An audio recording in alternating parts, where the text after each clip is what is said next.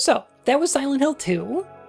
How'd you like it? Did you enjoy it? It's a little heavy in the ending, but I think this is probably one of the best horror games ever made, if not the best, and simply one of the best games out there, period. There's nothing that has done this before or since, and it's not for a lack of trying, because so many games want to be Silent Hill 2 over again. When the game released, it did pretty well, and part of doing pretty well on the PlayStation 2 means that you get to release your game again as a greatest hits version. So, in the re-release of the game, the greatest hits edition, they added a scenario called Born from a Wish, in which you can play as a different character. So this was basically director's cut content. Just an excellent little bonus for you. When I woke up, I was all alone. Everyone's gone. Is it because of those monsters? What do I do now? Do I fight and live? Or do those monsters get me? I don't have any reason to go on living, but I'm scared to die. I'm so afraid of pain. Should I run away? I want to find somebody. I don't like being alone.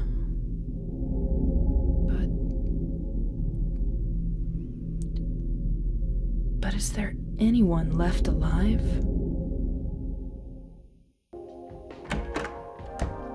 So, there's a couple of interesting things going on here. One of which is that one of the things this game wants to talk about is the ways that people can hurt each other by being in proximity. One of the parts of that is that being around other people can be abrasive, especially if you're forced into proximity. For instance, the people you live with in an apartment building, the people that you're next to in a hospital or a prison or a hotel. We all affect each other with our actions. So even if people don't mean it, they can still hurt each other by existing in proximity and just being themselves. That's kind of just a part of a human condition, right? And what's interesting to learn is that Maria is hurting much more badly than James realizes. That the reason that Maria is tempting James the way that she is, the reason she wants to be his Mary, is because she's lonely. Because she wants something to live for. Like, maybe if she was Mary, James would take care of her, would love her, would give her the things that she wants. It makes her distinctly different from the monsters, even if she is a manifestation of the town. It's the basic idea of finding out you're literally a manifestation of someone else's psyche is fucking terrifying. One of the things I think that we're going to learn during the course of this scenario is that Maria is a little more complicated than just being James's manifestation of Mary. And that's interesting.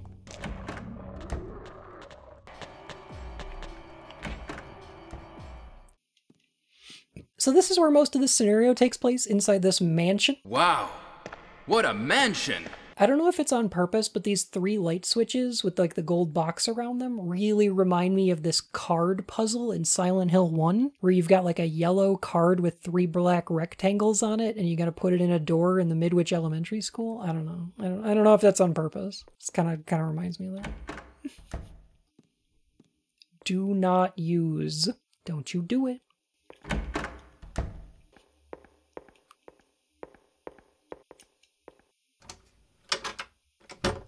Is somebody there? Open up. Hello?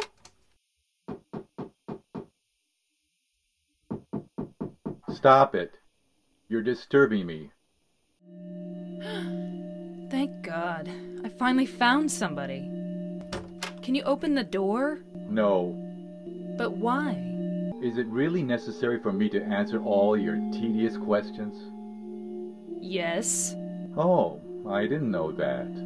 I want to be alone. Other people just irritate me. I just want to see another human face. Do you know what's happening in this town? There's no one here. Just monsters. Yes, I know. But so what? It has nothing to do with me. No one here means there's no one to disturb me. You want to be alone in this insane asylum? Yes, exactly. But how can you say that it's this town that's insane? Perhaps it's we who are insane. Both of us. Hopelessly insane. Are you satisfied? Would you leave me alone? Humanity is the virus. My name. Maria. What's your name? Ernest. Hemingway? Baldwin. Ernest? I'll be back. So I like Ernest. I think Ernest's great. She won't take the hint. Here's my favorite thing about this. This sets up a really interesting and clear dynamic that we're dealing with. Maria is a character who wants somebody else. She just needs to be around someone else right now. And Ernest is somebody who just wants to be alone. Simple, clear-cut, a perfect conflict. For some reason, there's a ladder in the fireplace leading up.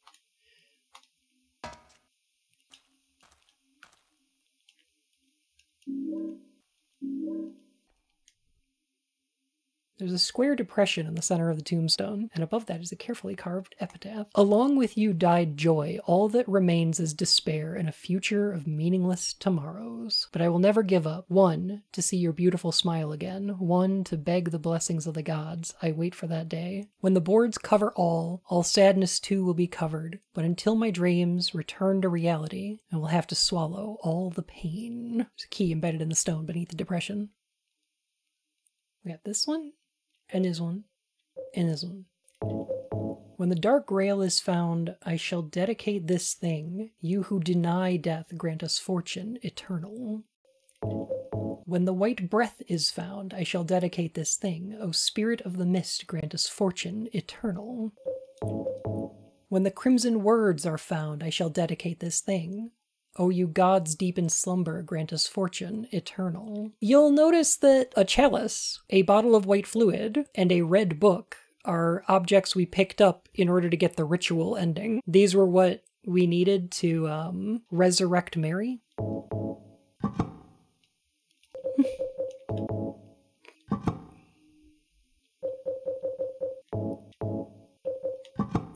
There we go.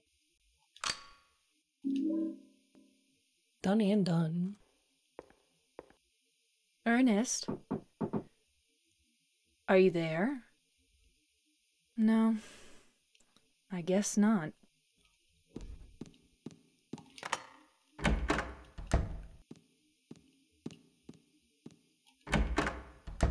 Okay. Would y'all like one of the most fascinating lines of dialogue in this entire fucking game? Nothing very interesting. Oh, is this a teddy bear? It's not very well made, but it's sort of cute anyway. I bet Laura would love it. She loves bears. Laura, who am I talking about? I love that. I love that so much.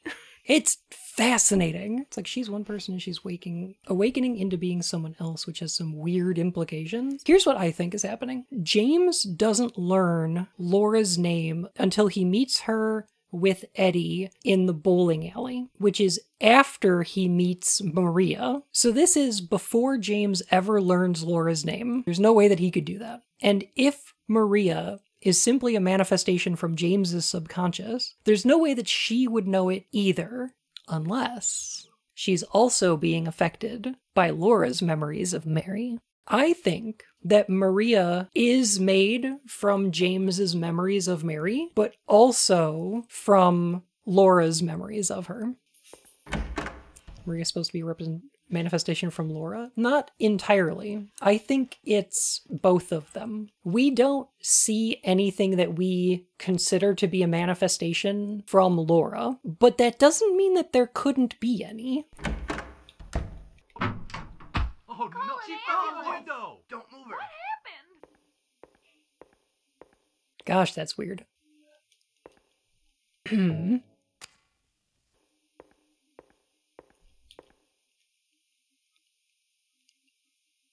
To my dearest daddy, happy birthday from Amy Baldwin.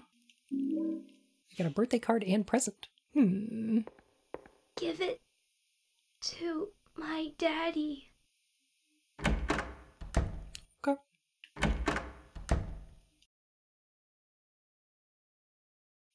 There's a book here. It looks like a plant encyclopedia. Acacia, a genus of evergreen trees of the mimosa tribe of the pea family. Its tiny flowers are yellow or white and grow in clusters. Common varieties include the gum tree. The acacia tree is a potent symbol in many religions across the world. In Christianity, it represents eternal life and morality. In ancient Egypt, it represented purity and rebirth, while in ancient Babylonia, it was thought of as the tree of the goddess Ishtar and was the symbol of life.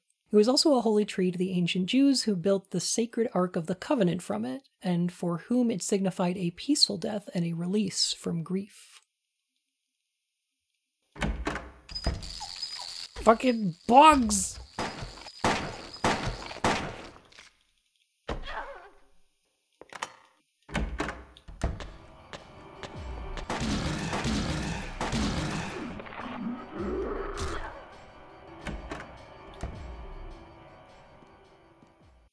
Here we are. Nothing looks really interesting.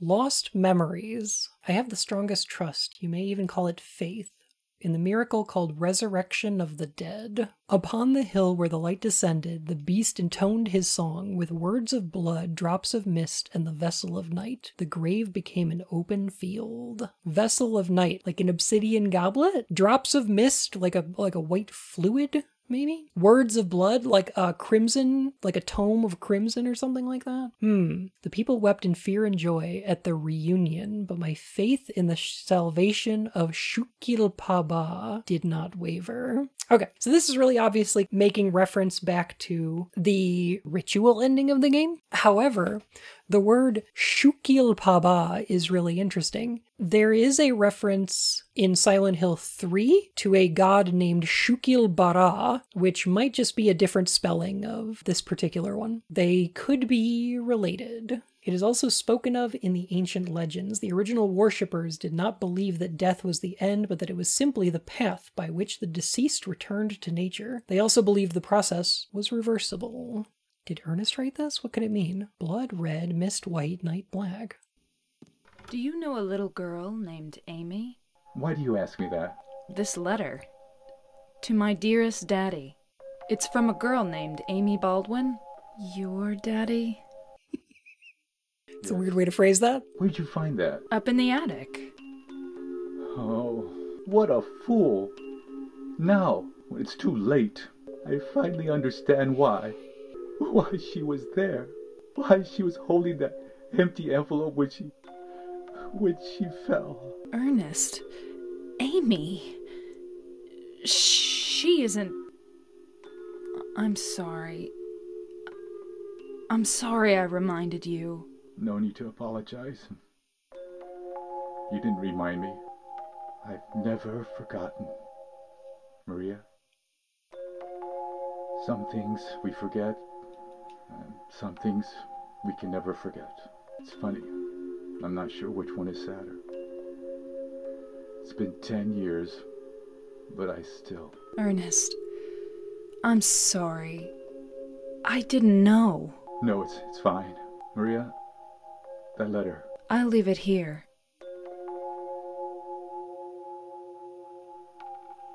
Thanks. Maria? So you must be... That's why you could see me. Huh?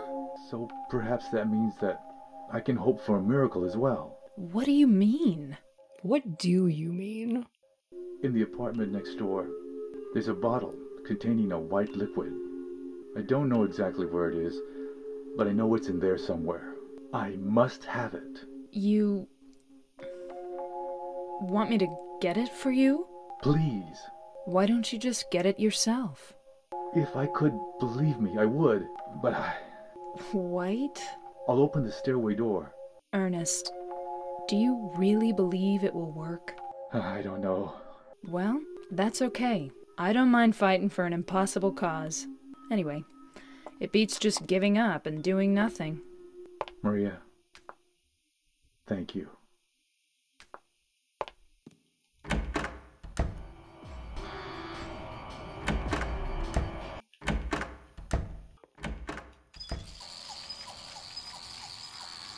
Amy Baldwin. She was loved too much by God. 7 years was not enough time. That epitaph's pretty rough. Keep out of haunted mansion. Mm-hmm.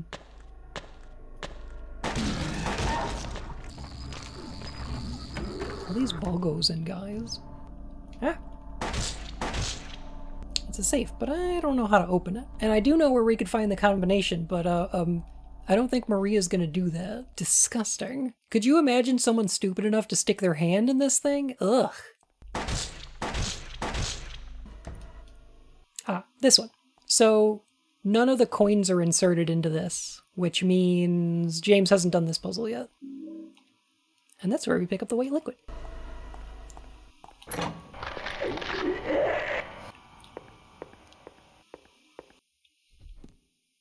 Thank you, Maria.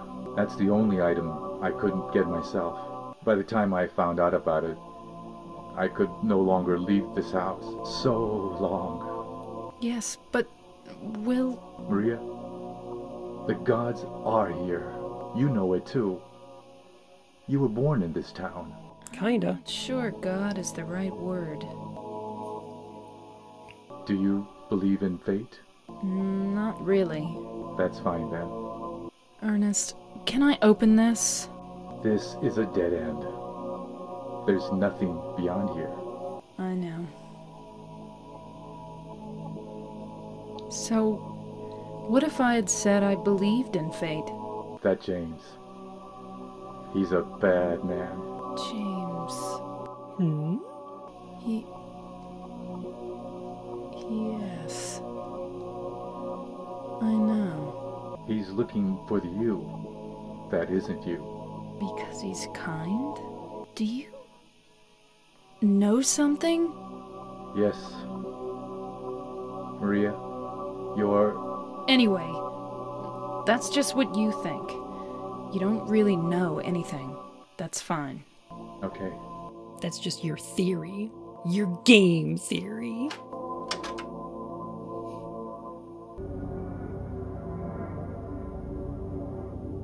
Oh. Is Ernest just the room? I guess he wouldn't be the first Silent Hill character to just be a room. He opened his present, though. Ernest seems to be an honest-to-God ghost. I mean, he might be a manifestation, but he's basically a ghost, too. Sure as hell wasn't James who conjured him. Correct. But I think I know who did.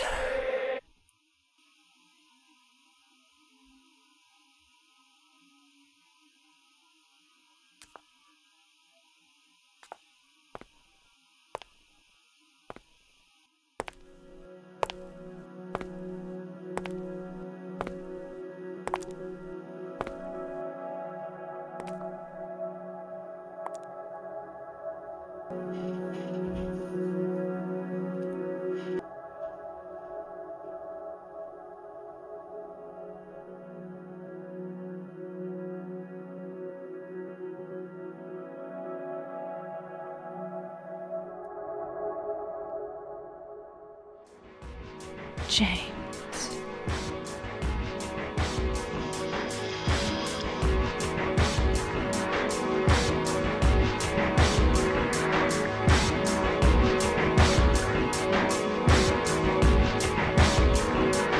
Mary? No, you're not.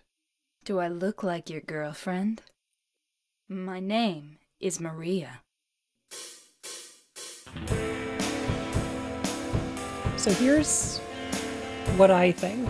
I feel like this is a cute little what-if scenario that's kind of cute. It's very fun. It's a little short. I like the environments in it. But the big question, I guess, is like, well, how does Maria know Laura? How does she seem to recognize James's name? And I think, like, those questions are understandable because I do think there's a little bit of Laura's influence. There's a little bit of James's memory of Mary in her. So she can sort of take some of those memories. That makes sense. But the big question here is, who is Ernest? And I think I have an answer to that, but I do believe it's a little bit open as a question. I do believe it's a little bit open to interpretation. He seems to know a lot about the cult rituals and stuff. That's kind of cool. I think he's a ghost. But here's an interesting thing. What if Ernest is Maria's pizza? Huh?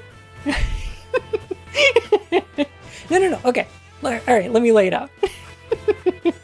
Sounds absurd, but I like that theory. Yeah. I got it. He does seem to possibly be based on a real person, so I'm not 100% about that. That said, I think that's okay. I think that he's a manifestation of Maria's. So what James has manifested is Maria, his memories of Mary, all the things he wants from Mary, but she's also not that.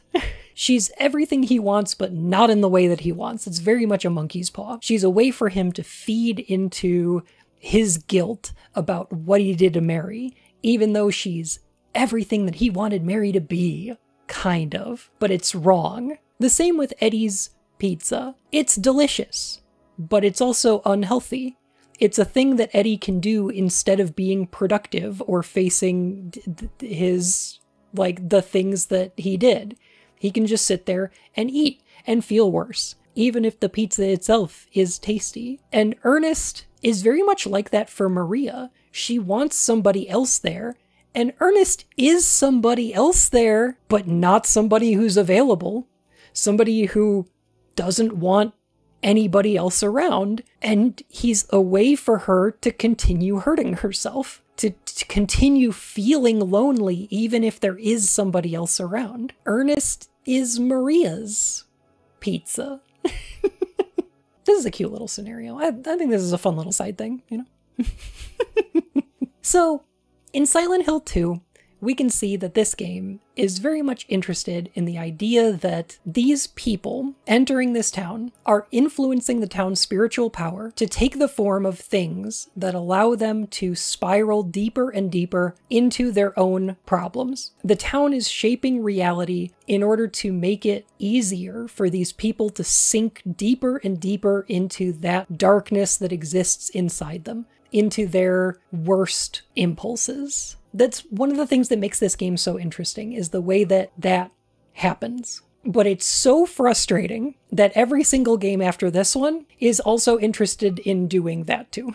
That every single game after 4 is so interested in guilt and trauma that it eschews all explanations for why reality is shaping itself that way, and simply says, Ghost Town punishes people for their sins. And it's frustrating because Silent Hill 2 might be the best game in the series. It might be one of the best games ever made, but it is the worst thing to happen to the Silent Hill series. And that's such a struggle.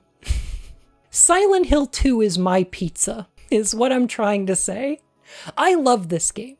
I love playing this game.